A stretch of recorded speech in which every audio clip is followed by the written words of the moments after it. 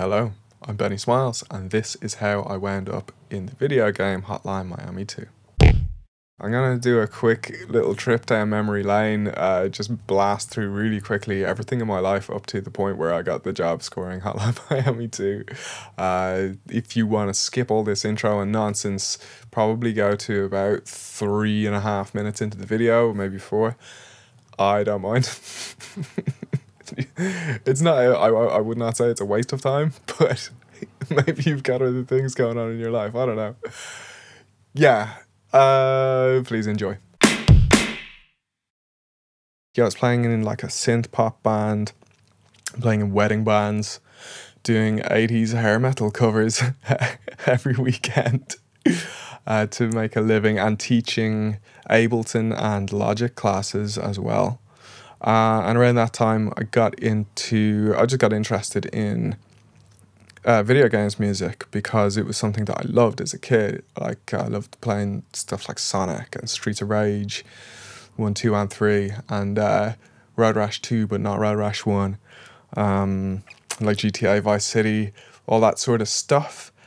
And the music is still so powerful to me now. Like, it gives me such intense nostalgia to play those games or hear that music. And it's just like associated with lovely kind of warm times. And I thought, one, it would be a sustainable, or one of the more sustainable ways to continue a career in music. And two, it was just like something that I could create that feeling for other people, like be part of the soundtrack of their lives, because it was just so important to me. So I thought that was cool. So I took a course in music production for video games, and it was quite useful. The best modules were about scoring to picture, not specifically for video games, but movies and TV and everything else.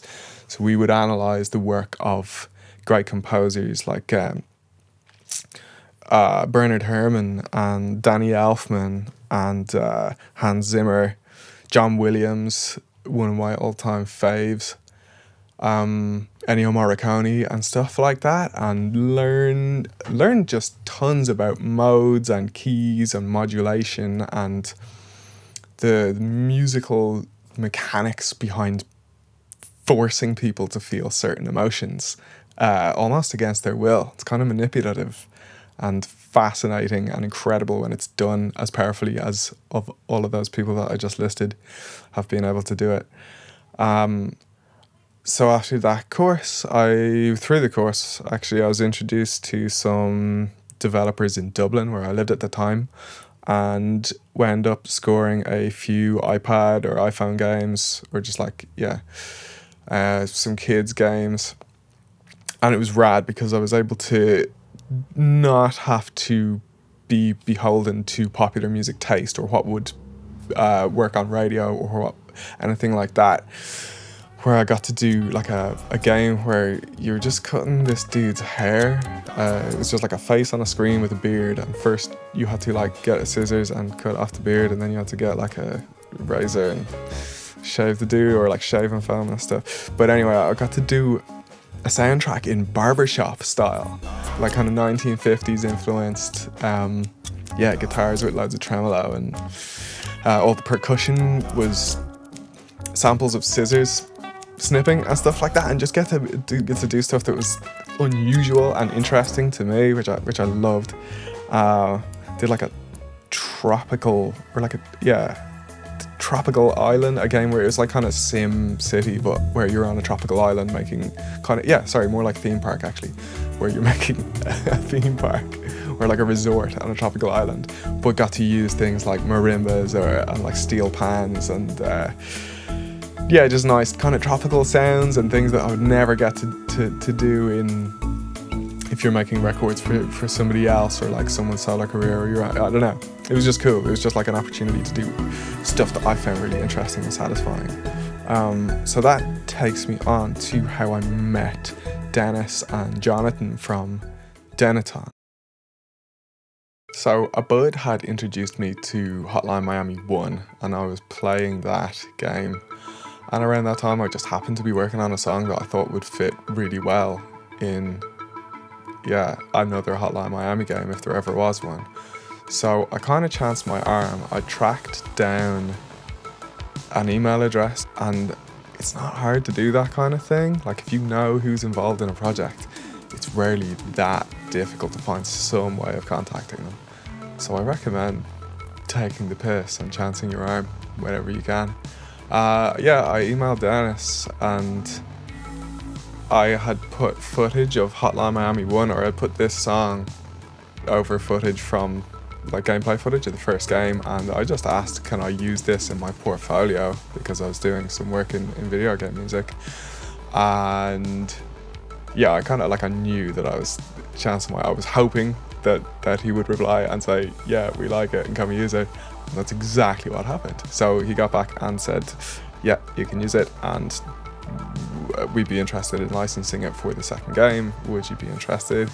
Obviously I said yes. And yeah, so that's pretty much it. There's a lot of preamble, I realise.